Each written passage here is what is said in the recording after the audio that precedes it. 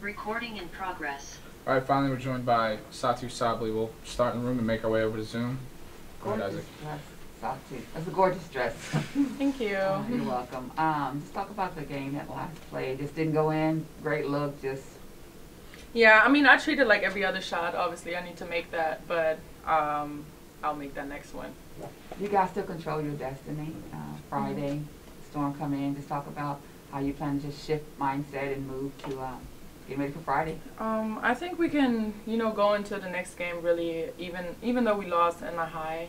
I think we did a good job today. We really fought and we showed character. So that is really what I see from this game, and that is what we will carry on to the next game. Seattle is good, so we'll prepare for them just like any other game, and we'll get that next win. Thank you. Satou, not trying to get you fined or anything, but when the game So comes why are you down asking to the it, question? like all like that, no comment. I mean, what's the question? This was just the last really call, blurred. did you think you fouled her or not? What do you think?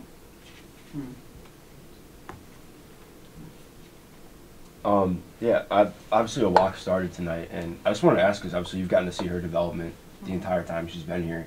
What do you think maybe stands out to you most about where she's at now and what she's been able to show over the last month and from where she first came in? I mean, when you look at her, she could be in college right now, right? Yeah. She's amazing. She is just such a talented player, does a great job on someone like Stewie, and she's still learning, and I think that her minutes now are really going to show in the playoffs. Now she's getting those touches on offense. She's catching the ball better, than in the beginning of the season, and I think her confidence is really going to shine on the court, and her confidence will come the more minutes she will play and the more chances she will get. But kudos to her. She's super young and developing into a young professional lady at such a great pace, and learns so much, works hard in the gym. Really great person and teammate. Awesome, thank you. Satou, obviously your sister's here tonight, but I heard that the TCU coach, Coach Campbell, was here tonight as well. Just what's your thoughts on seeing him and just after the game? Afterwards, we'll brag on the family too. Yeah, right. Like Younger everyone brother was here today.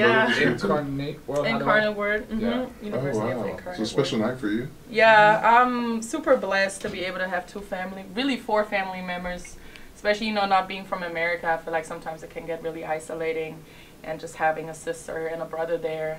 Today, 2 cousins, it's just amazing.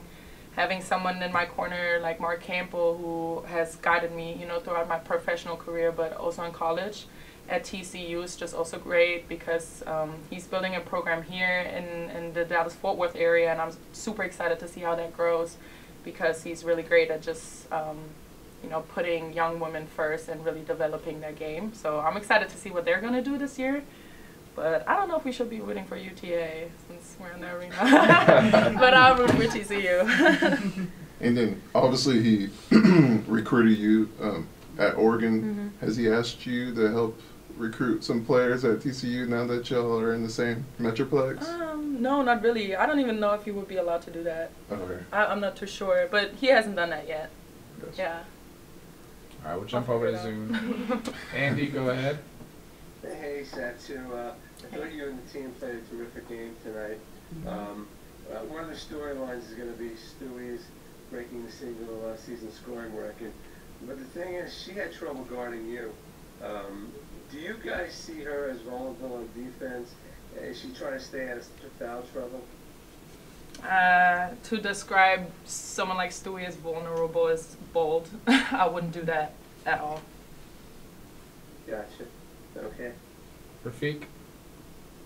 Yeah, you managed to put up points in many different ways, including fast break layups coming off the seals. How important will that be going to the next game against the Seattle Storm as you look to lock up full courts? What was How the important question? are the transition points you're able to get out and get in That we get on forward? offense?